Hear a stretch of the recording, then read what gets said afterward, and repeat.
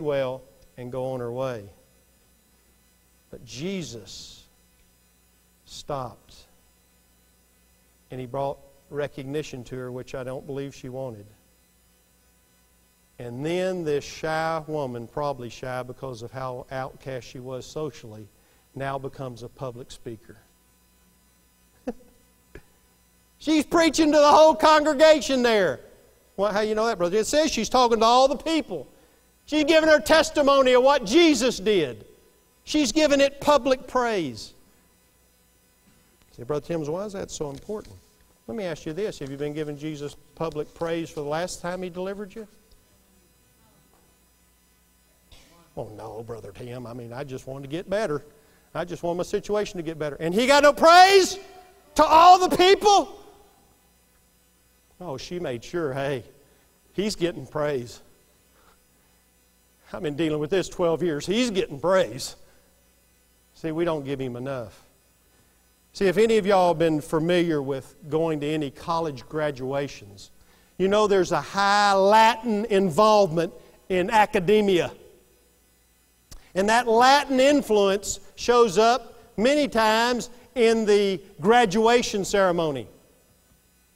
And you'll hear when people graduate, the person making the announcement will mention that this particular person is graduating cum laude in the Latin with honor. And then you'll hear another graduate walk across the stage and you'll hear the person say, this person's graduating magna cum laude, meaning with great honor. And then the few, the very few, you'll hear walk across the stage and that person will announce, this person is graduating summa cum laude, highest honor that we bestow on anybody. God is looking for summa cum laude praise. Not with honor, not with some honor, but the highest honor goes to Him. We need to be giving Him summa cum laude praise for what He does. Have you done that the last time He delivered you from anything? Oh, yes or no?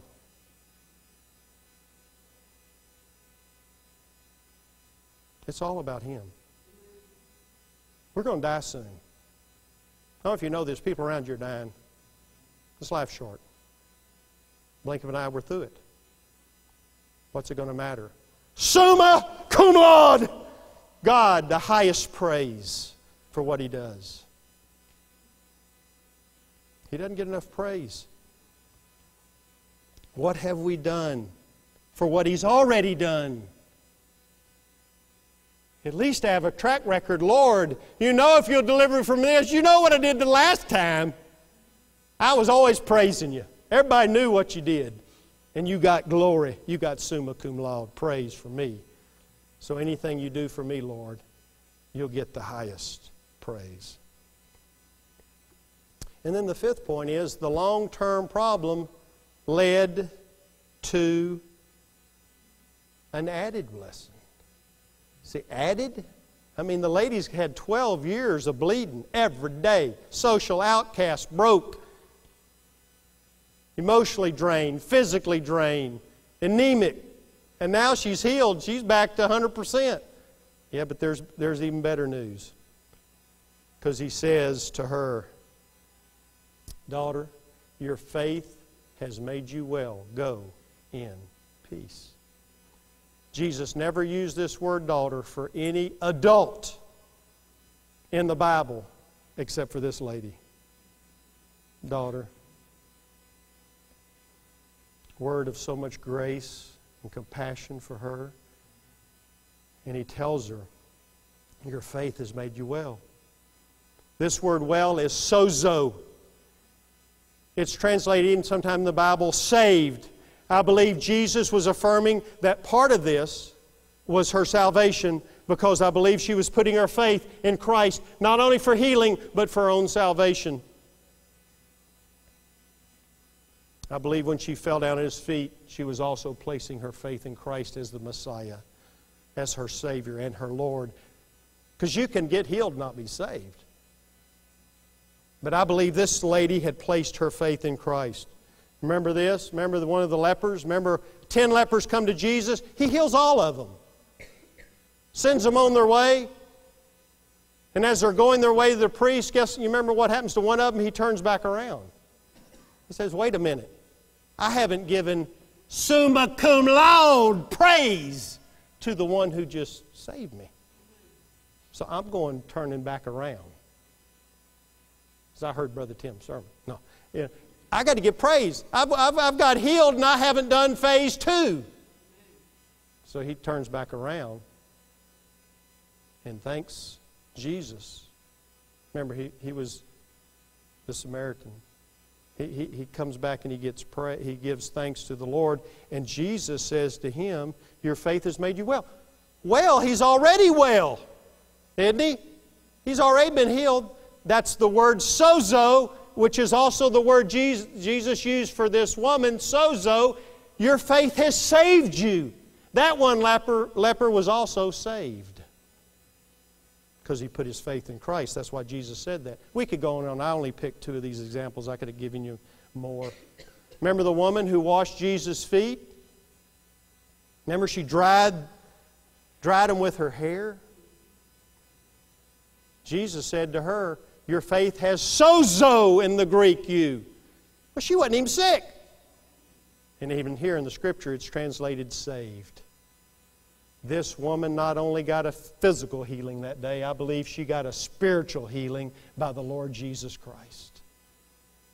And that bad incident of suffering for 12 years led her to not only physical healing, guess what? It led her to the Lord. Oh, you know what? Had she never been healed, she still was going to die. And guess what? Even being healed, she still died one day, didn't she? Yeah. So what would the healing done much good had she not been spiritually healed? Because she was still going to die. But this miracle led her to praise and led her to put her faith in Christ. And guess what? She did it publicly. The praise public, and I believe her faith in Christ was placed publicly. Oh, she got a great blessing. You know, and as I'd mentioned before, these 2 stories, I believe, go together for several reasons. First of all, they're part of all the same story. Remember, Jairus, his daughter was sick. He comes to Jesus. Would you please heal my daughter? They're on their way there. This event happens. We find out the daughter dies. Jesus basically raises her and heals her. And all this is one story. And guess what the similarities are? The Scripture mentions that the girl is 12 years old. Why does it mention that? And it mentioned this lady, just didn't say a long time, it says 12 years. For the exact number of time this daughter was alive was the exact number of years this woman had suffered. Why do they go together? Because they teach another story. Who was the highest person socially during Jesus' time? Jairus, head of the synagogue. Respected, admired, socially at the top. Who was the person at the very bottom? This woman. Unclean, ridiculed, socially at the very bottom. And Jesus brings the 2 stories together to say, no matter what you need and where you fit into this entire realm, I'm willing to meet your need by grace. God wouldn't do that for me. I'm too high up. God wouldn't do that for me. I'm too down low. No. God can do it for everybody. And if we say, God wouldn't do it for me, you just made God a liar because He just showed you in that story. It's from everybody from the top to the bottom. I'll show my grace to. And He did. And this woman was blessed.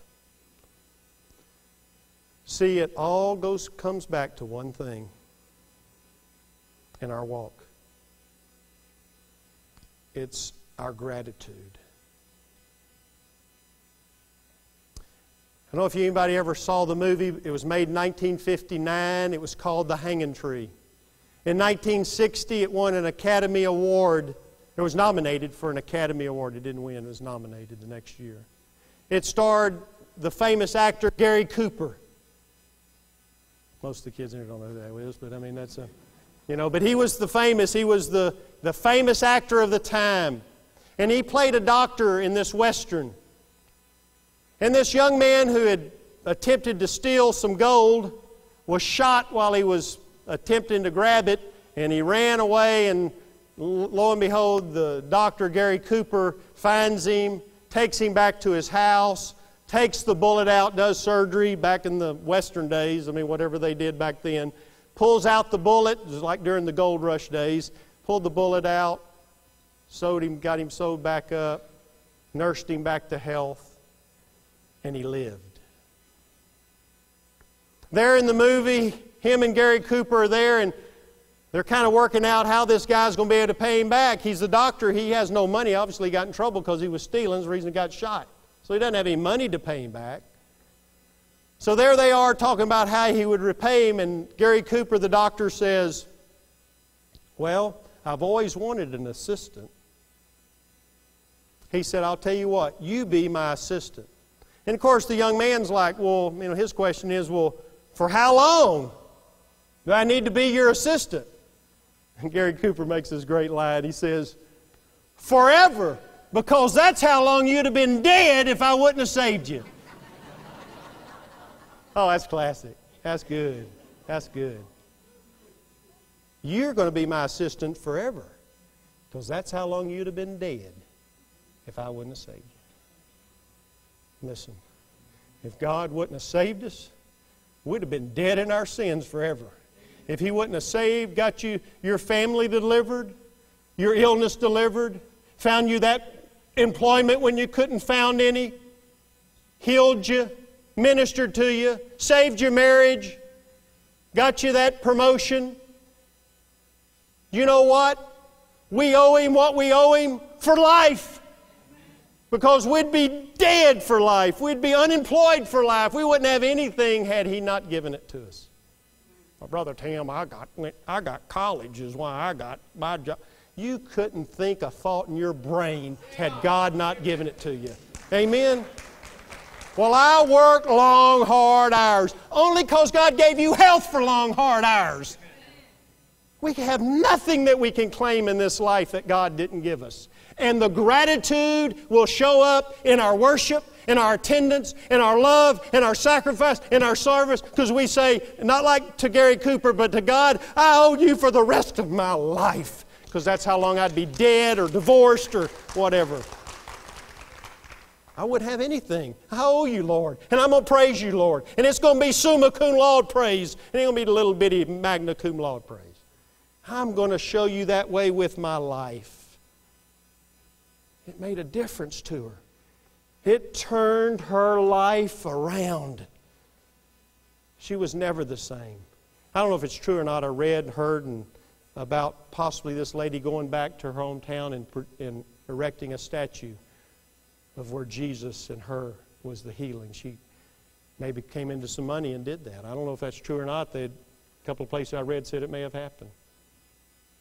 It wouldn't surprise me. This lady wanted it to be known because her life was different. She even had life. We don't even know how much longer she would have lived losing that kind of blood every day. That's us. We'd have been dead had our heavenly surgeon not rescued us. How much do we owe Him?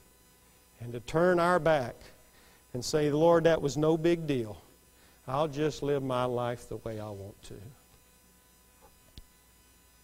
That guy could have told Gary Cooper, I'm running out the door right now, I don't owe you a thing. But what Gary Cooper did to that man was nothing compared to what my God did for me and what your God did for you. And we owe Him so much. But in order to get our answer, we first have to humble ourselves, get focused, know that when He does answer, and even before He does, there's some things you can praise Him for, like this woman did publicly, so that you know that everything God does for you, you know He deserves praise. And then remember that when He does it, we owe Him for it for the rest of our life. That'll change your life right there. If you live by those principles, maybe your answer may come quicker. Maybe the answer that you're believing, maybe your delivery will come quicker when we prepare ourselves that way. Because it's all about God. This whole situation came about, I believe, for the glory of God. What about your situation? What about my situation? Has it lived to praise God? Am I humbling myself? Am I getting focused, or have I lost focus? Or have I got prideful? God stands here today ready to restore us. But it all starts with us humbling ourselves, not even worried. Can you imagine what this lady may have got from some of her friends? What are you doing crawling on the ground in that dirt? That's embarrassing. Getting stepped on with your hands trying to touch somebody's deal, that's about the most stupid thing. Look how silly you look down there on that floor trying to touch somebody's garment. Probably crawling on your knees. Get up and be a respectable person. That lady didn't care what anybody thought. She said, I'm going to get healed. Y'all go do what y'all want to do. I'm going to get healed. That's what a lot of people do. They never do anything for Christ because they're saying, what's everybody going to think? Look, I've been desperate enough. I don't care what anybody thinks sometimes. Maybe that's why God has you in that desperate situation to say, forget what people think. Pride's not going to be the issue. I want what I want because God's going to get the glory. She didn't care. She said, I am focused, and when I touch it, I know it'll be held. That's faith. She had faith. She said, I know that He's the Messiah, and when I touch His garment, that's all it's going to take. There wasn't anything magical in the garment. She just put her faith in that right there. It was really in Him, because that's how His power in that particular incident came to bring her healing. Where are you this morning? Are you ready, whatever the deliverance is? Are you preparing yourself in this way for whatever God has for you? And whatever God wants to do in you. We have to prepare, I believe, for what lies ahead so that whatever it is, it can be ours. And it won't bypass us. We've got a short life. We can't miss anything that God has for us. Any blessing of healing, deliverance, maybe some sin, whatever it is that we're believing God for, we need to prepare for it even today. With every head bowed and every eye closed, if you stand to your feet. As our music team comes, if you would, right just where you are, maybe bow your head and close your eyes. You say, well, Brother Tim, why do we give invitations a time where we make these decisions in our life? Do you see that's what Jesus did? Right in the middle of this story, He stops. He turns around. And He has this woman have to make her decision publicly. He didn't pull her off to the side. He didn't say, come over, let's talk privately about this and tell me what happened. No, He had her say what she did publicly. And she pronounced it publicly. What Jesus had done for her. And so we do the same thing. We believe God has set an example for us. That right where you are and whatever you're dealing with. Say, Brother Tim, how does the Lord know what I'm dealing with? God knows everything. And so whatever you're dealing with today, God knows. Humble yourself and give it to Him. Some of you in the sound of my voice have been going more than maybe 12 years and looking for the answers, and you haven't found it in Jesus because you've never given Christ your life. You've never received Him as your Lord and your Savior. You may have been religious. You may have gone to church. You may have done religious things. You may have prayed prayers. That's not what we're talking about. We're talking about giving your life to Christ and making Him your Lord and Savior. Don't waste another day of your life because you still have life.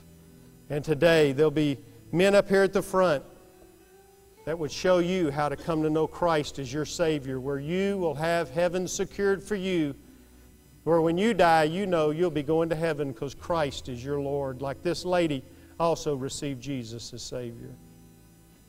Some of you are dealing with some hard situations, some difficult situations, maybe 12 years plus, I don't know. Maybe you just want prayer or somebody to pray with you, or maybe you just want to come to the altar and pray between you and the Lord. And you say, Brother Tim, I've already given it to Him several times. Give it to Him again. Just humble yourself before Him, and you don't know what day the answer will come in its own time. But you know it'll always come when you humble yourself. You have to do that first. Maybe some out there want to be healed, and maybe you want one of the men here to anoint you and pray for you. We'll do that as well. Maybe some in the sound of my voice said, you know, Brother Tim, what the Lord's leading me is to join fellowship here. I've been praying about it, I've been thinking about it, and I believe God's given me a peace that I need to be serving the Lord here and giving Him my highest praise here. Maybe some have other issues. You know what they are. God's Holy Spirit touches us and reveals that to us. Maybe you just want to come over and pray, or whatever it is, you respond.